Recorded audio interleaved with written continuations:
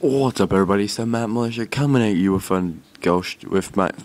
I just said it. Anyway, okay, yeah, now you know it's a Ghostricks deck profile. You probably already knew from the title, but here we go. Now, I'm sorry if I have to actually blaze through this.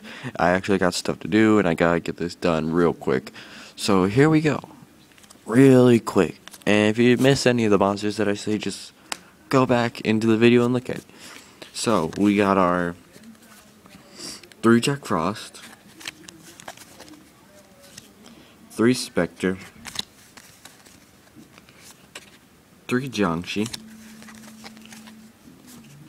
3 Skeleton, 2 Lantern, 2 YuGiOh, 2 Doll,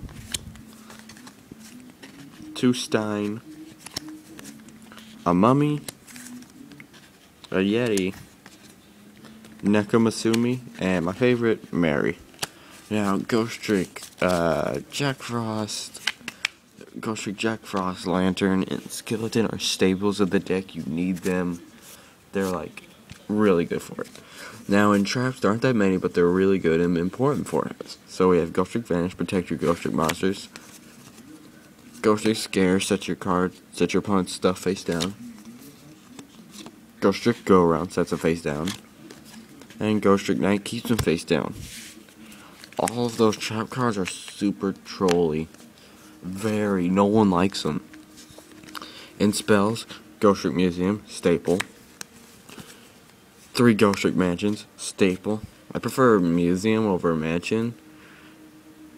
No, I'm wrong. I prefer Mansion over Museum because Mansion sets it face down after it's attacked.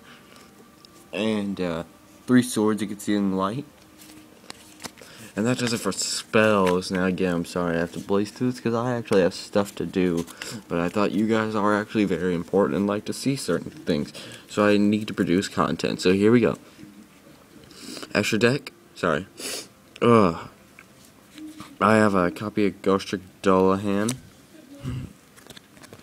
A Ghostricks So Cute Boss. And here comes my favorite one, Ghostricks Angel of Mischief. Oh man, she's my favorite. Love her. She's like that instant win thing. And now these two, you always need them together, and they're perfect for a Ghostricks deck. Numbers 31, Embodiment of Punishment, and 13, Embodiment of Crime. I bring these out all the time. These are Plan B when Plan A doesn't work. And that about does it for this deck profile. Leave me some comments. Tell me what you thought about it. Any changes you think you could make to it. And just let me know what deck profile you guys want to see next. I can try and get it together. And I will see all of you guys next time on the tube.